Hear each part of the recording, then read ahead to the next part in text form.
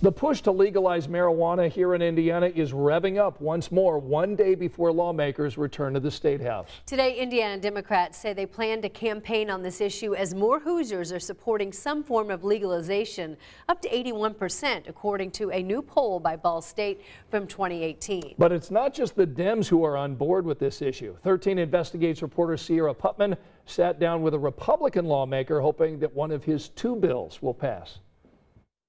38 states have a medical program, 18 states have an adult use. We're one of 12 states that have neither.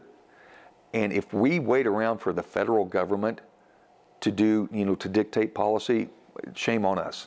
Shame on us. We sat down with Representative Jim Lucas Friday to discuss two bills he's working on to legalize marijuana or cannabis. He didn't show us the draft, saying he's still working with other lawmakers, but tells me they're similar to past bills he's filed. One would allow for recreational adult use. The second would legalize medical marijuana. He says an encounter with a Vietnam vet highlighted the need for change. Broke down and started crying right there in front of me. He said, "I'm tired of feeling like a criminal."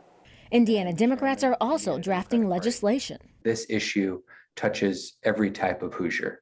It is going to help us with our economy and job creation. In 2021, there were 10 bills drafted to expand marijuana use here in Indiana. Another 10 in 2020. None of them made it out of committee, which meant none of them got a vote either here on the House floor or over in the Senate.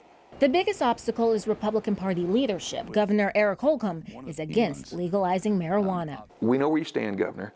Step off the side, let the process work. Lucas hopes for at least a committee hearing, arguing legalized marijuana will help Hoosiers, dry up the black market, and bring in potentially billions of dollars in new revenue.